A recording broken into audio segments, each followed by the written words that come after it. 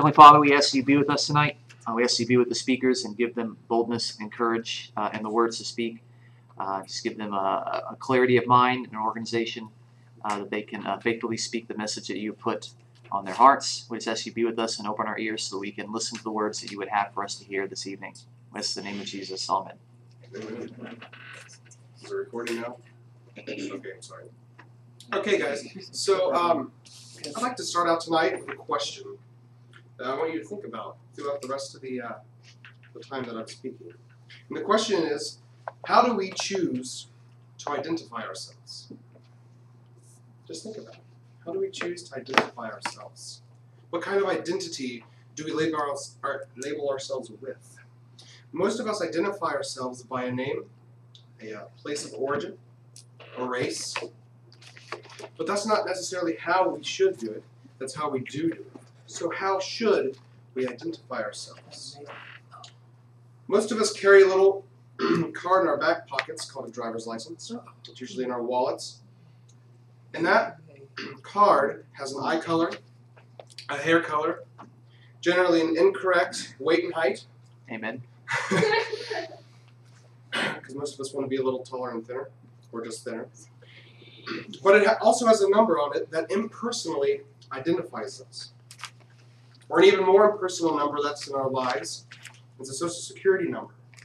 We all have a 9-digit number that goes with us as soon as we're born, but that doesn't necessarily say who we are. It just identifies us as being alive and letting us buy houses and stuff like that. So if not by characteristics or by numbers, by what, or rather by whom, should we be identified?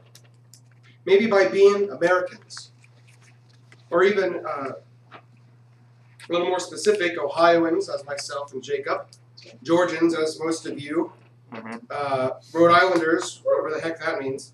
But in reality, how should we identify ourselves? Maybe if it's not by what, but rather by whom. Well, how do you do that? Well, we all have a first and last name, generally. Your family has a last name. Your group of friends kind of have that kind of name click, like those people or nerds or whatever, how you want to identify yourself. Or your home church, and that's how I often identify myself. I'm from Lawrenceville, and they're like, oh, you're one of those people. No, I'm just kidding. But no, that's how I identify myself with my church family. So how about this? How should we identify ourselves? Well, how about by what we believe? Or the one in whom we believe? How about Jesus? How about we identify ourselves by the one who changed us and made us a new creation? Does that sound better? I think so. It's a lot better than being that heavy kid from Lawrenceville that shaved his head and occasionally sings and plays guitar and sometimes preaches. I'd rather stick with Jesus, personally. But let's look at why. Please open up your Bibles with me tonight to 2 Corinthians 5, and we're going to be looking at the end of the chapter. So please turn to 2 Corinthians 5.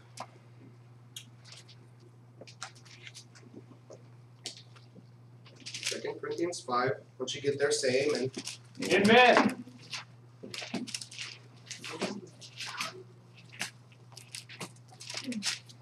Second Corinthians 5. We're going to start in verse 17. All throughout this chapter was talking about temporal and eternal things, and also things where he takes the flesh and he pins it against the spirit. But it also has a lot of things that can be used for identification purposes, but you have to be willing to see what's there.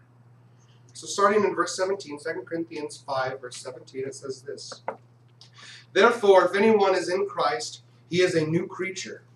The old things passed away. Behold, new things have come. So what does he mean by that? These old things have passed away within us. Well, could it be our selfish, self-centered desires that we choose to exile out of us? That the workings of Christ may be made full in us? Having old desires and purposes that just happen to die and pass away, that Christ may live in us as Lord, and he may be considered Lords of our life? Well, I'd say yes to both, considering I wrote both down. And so, here we are. We are a new creature, a new creation. And that is beautiful language. Because when you're born, you're a creature. Generally, you're a creature of this world because we're all born into sin. But when Christ comes into your life, you are then considered a new creature. And therefore, you are considered a new creation. And so that could be something with which we can identify ourselves. We can then be considered a new creature, a new creation. Christ was never concerned about the outside change, but rather what needed to be changed within us. He didn't really care what we wore or did. He was good friends with his cousin John the Baptist, and he wore camel fur and ate a bunch of weird stuff. But he wasn't concerned about that. He was concerned about the things of the heart.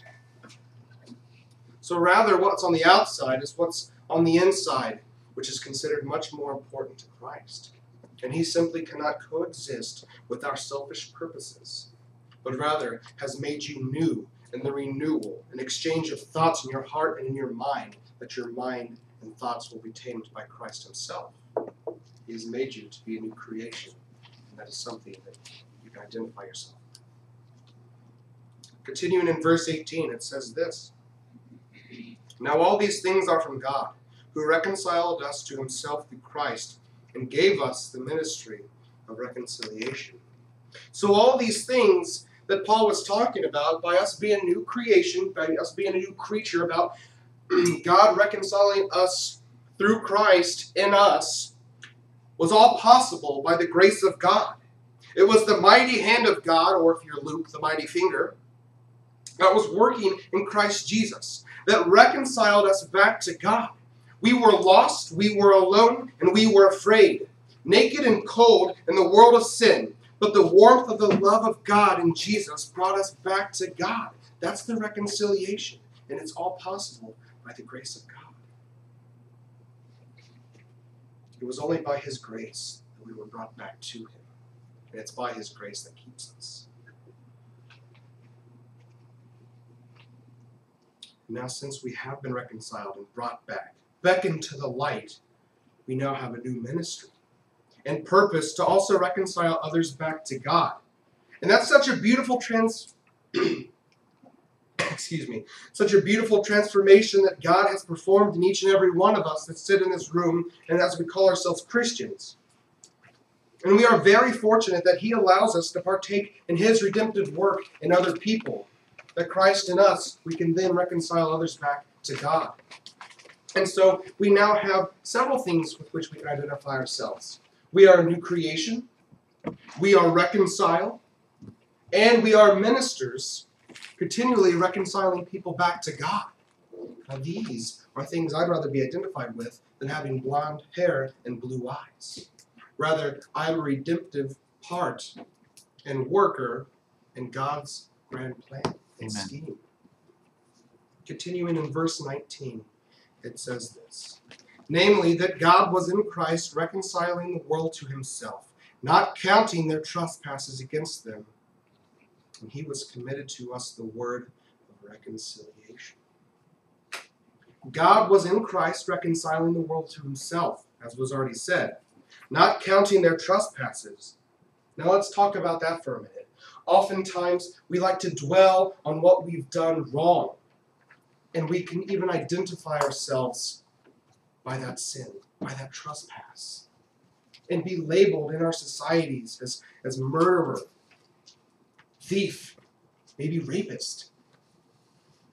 Sometimes we choose, and other people choose for us, to identify us with those sins and trespasses.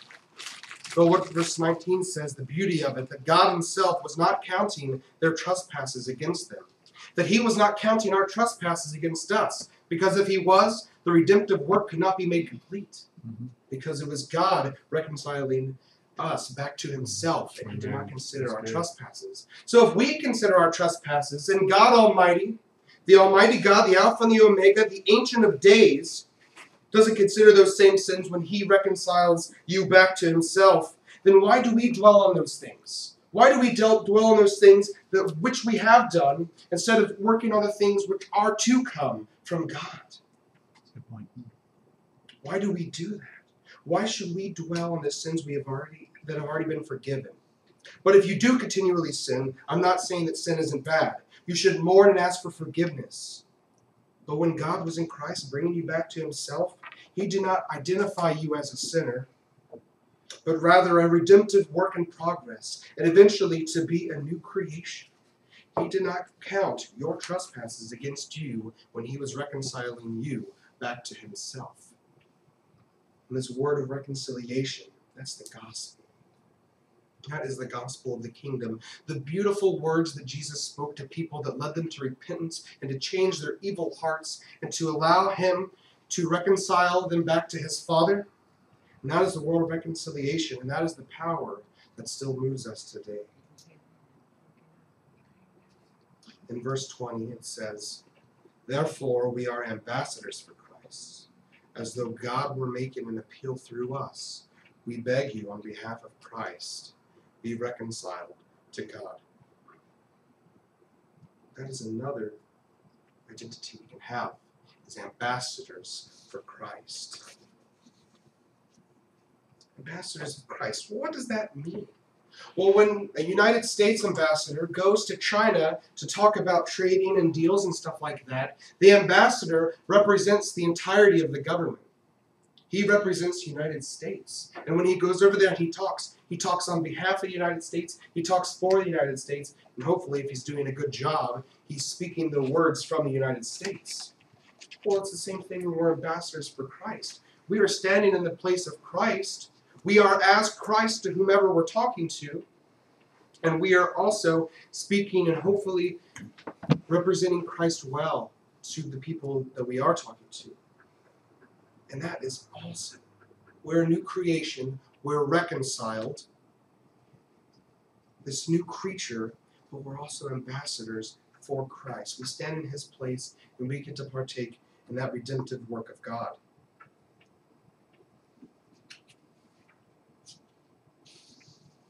He makes his appeal to others through us. And that is cool, that after we are redeemed, we get to be a part of that redemptive work. But how does this redemptive work actually work? Like so. In verse 21, it really lays it out for us. And this is incredibly important. He made him, so he, God, made Christ, who knew no sin, to become sin on our behalf, so that we might become the righteousness of God in him. Oh my goodness. That is so beautiful. Let me read it again.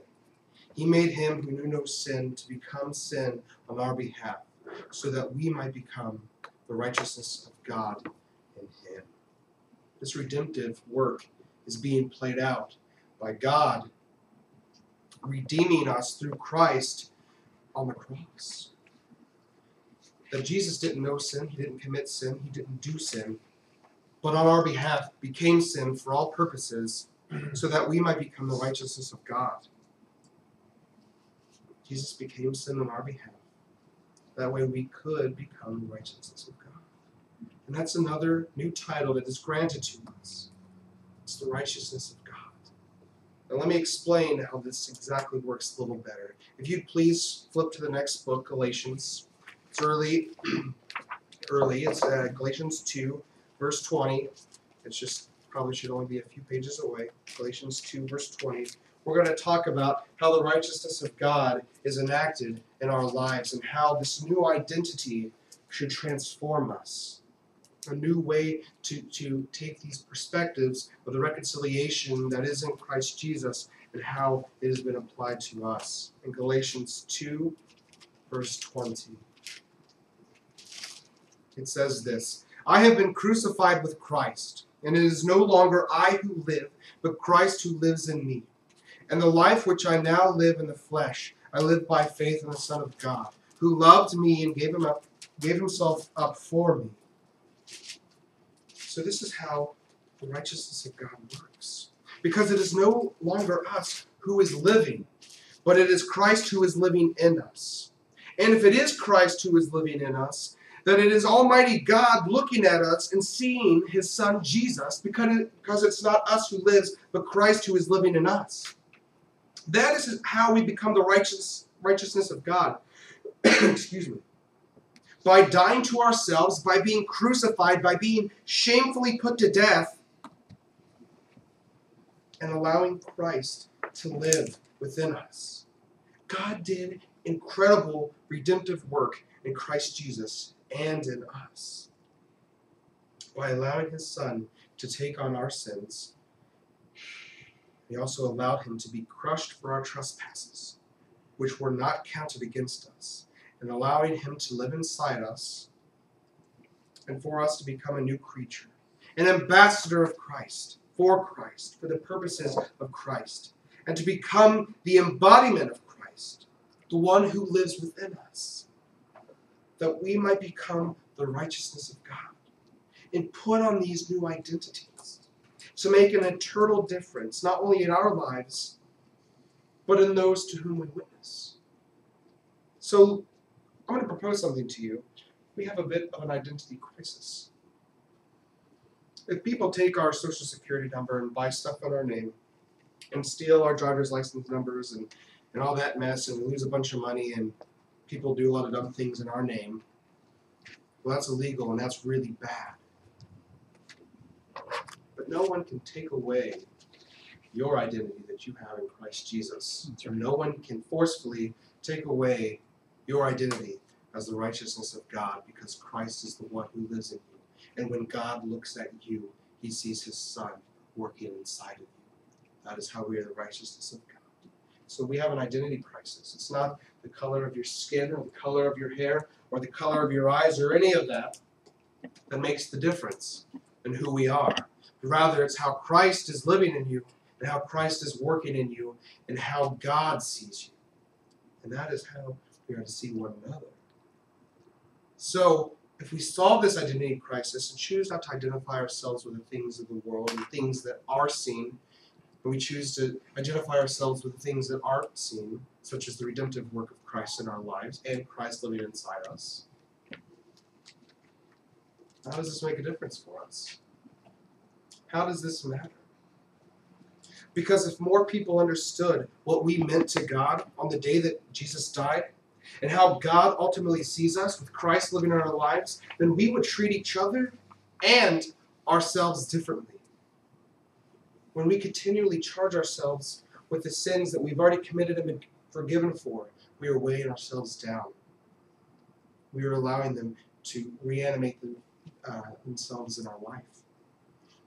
So this redemptive work and how we see each other and how ultimately God sees us will cause us to treat others and treat ourselves differently.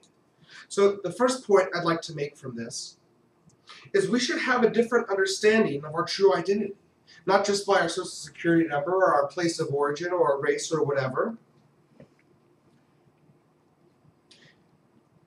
and not being the things that are seen, but rather the things that aren't seen, and that's especially Christ living inside of us.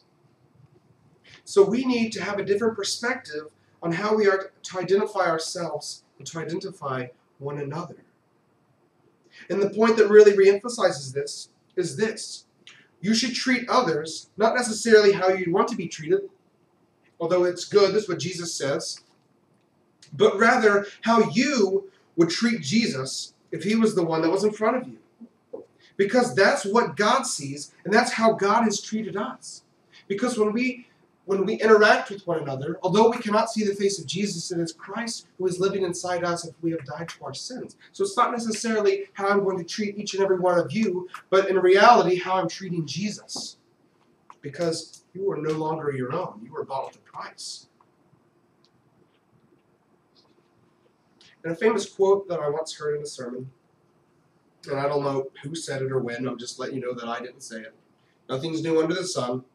Except that, I just made that up. No, but in reality, and I even got that joke from Seth Ross. But no, a famous quote that I don't know who it came from goes like this. God treated Jesus like Barnabas so that Barnabas could be treated like Jesus. And the same is true for us. We are bought with a price, and Christ died for us. And Christ had to treat Barnabas like Jesus, and Jesus be treated like Barnabas, so it equals out. Jesus took a punishment that he shouldn't have received, and Barnabas was released. And that is how it works in each and every one of us. So don't treat somebody necessarily how you want to be treated, especially if your life is weighing down with sin and you think lowly of yourself. But rather, how you would treat somebody else is if it was Jesus in front of your face. And 3, we have a lot of redemptive work to still do because we are an ambassador for Christ, and we have the word of reconciliation, which is the gospel. So remember that people are changed by that word of reconciliation. And Christ is and has been actively reconciling the world back to the Father, and he is the one that lives inside you. It's not that you live inside him, but it's rather Christ lives inside you. So do that redemptive work and continually begin to speak the words of reconciliation to other people that the world might turn back to God. Do the redemptive work and partake in the work that you have been commanded to do. And help reform people's identities and partake in the renewal of them as people and new creatures in Christ Jesus. Remember, it's not what you've done that identifies you, but rather you are a new creature in Christ Jesus. You are an ambassador for Christ, and you are the embodiment of Christ. Amen. And when God looks at you, he sees his Son. Amen. Yes, And it is you who is doing the redemptive work in the world, in place for Christ, in place for God.